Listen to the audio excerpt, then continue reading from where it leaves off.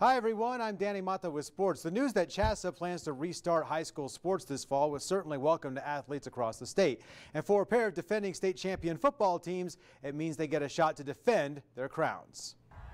There will be a high school football season, and that's a relief, especially after high school hoop season was canceled in the middle of the playoffs and the spring season was canceled altogether. But with football season back on, teams like Pine Creek and Palmer Ridge can finally begin their quest for another championship. So it's good news. I'm super excited because it's kind of like one last run with my friends and just one last time to ball out with everyone. So it was the best news I heard in a long time. Oh, I was pumped. I was pumped to hear that, like Bo said, we're trying to make another run at a state title. So it's good to get that focus to get the boys ready to go this fall. So I was pumped to hear that. It was just hard, just having to wait that long, but it was definitely a relief knowing that, CHSAA is going to proceed with going on and just worry about the safety and guidelines and things like that. Definitely super excited, that I'm going to be able to go out there and practice with my brothers and stuff like that. I mean, there was a lot of rumors going that, oh, you guys might not have your season. What are you guys going to do? Or this might be postponed.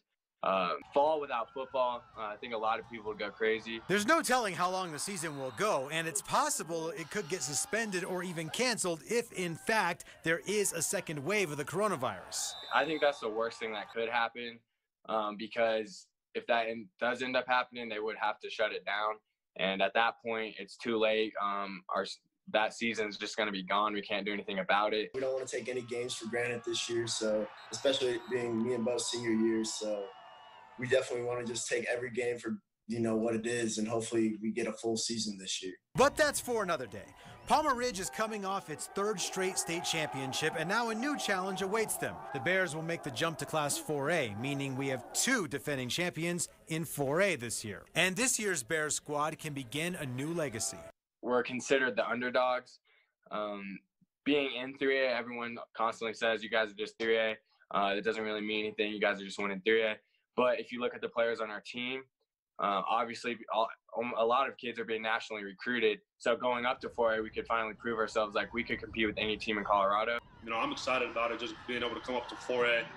I'm about to run it up. It's definitely going to be a challenge, but our team's always worked hard, so I'm excited to be able to move up into 4A and get after teams like Pine Creek. Of course, Pine Creek is the reigning 4A champion, and we know the Eagles don't rebuild, they reload.